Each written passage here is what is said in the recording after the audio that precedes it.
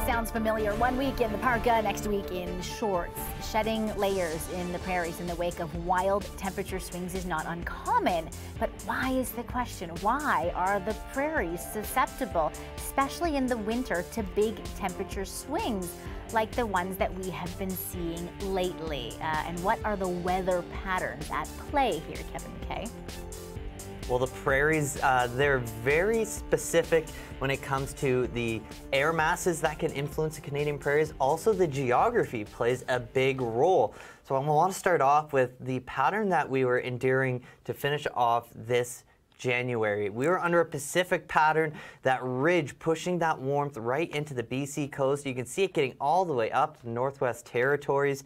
So this is when you get a lot of moisture along the coast. The coastal and Rocky Mountains take out a lot of that moisture, and then you actually get even more warmth descending down the Rockies into Alberta. When the flow is strong enough, you can get that warmth pushed all the way into Saskatchewan and Manitoba. Right, those downsloping winds we talk so much about. But on the other hand, this can all be contrasted in the exact opposite way by a colder, more northern pattern, not blocked by any geography.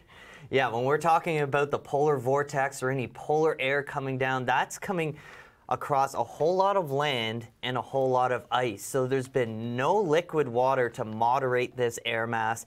It can sink right down the Rockies, or it can miss Alberta and Saskatchewan and go into Manitoba.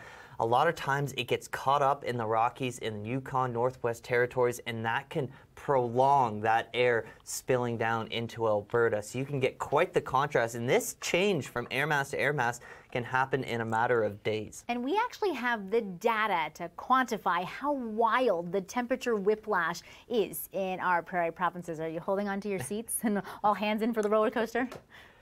Yeah, there's nowhere in the country that really comes close to Medicine Hat. So this is comparing the coldest temperature you've ever seen in January and getting the comparison to the warmest temperature you've ever seen in January. So Medicine Hat, 64 degrees. This is stretching back over 100 years worth of Januaries.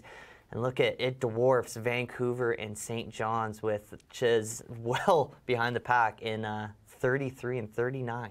Wow, and this temperature roller coaster isn't just interesting for water cooler conversation. It can actually confuse plants. It can confuse animals as well, change breeding schedules and blooming schedules, and it can have negative impacts on human health. Allergies, temperature, or rather migraines, joint pains can actually exacerbate any underlying health conditions. Why is that? Why can't humans get used to big temperature swings as easily?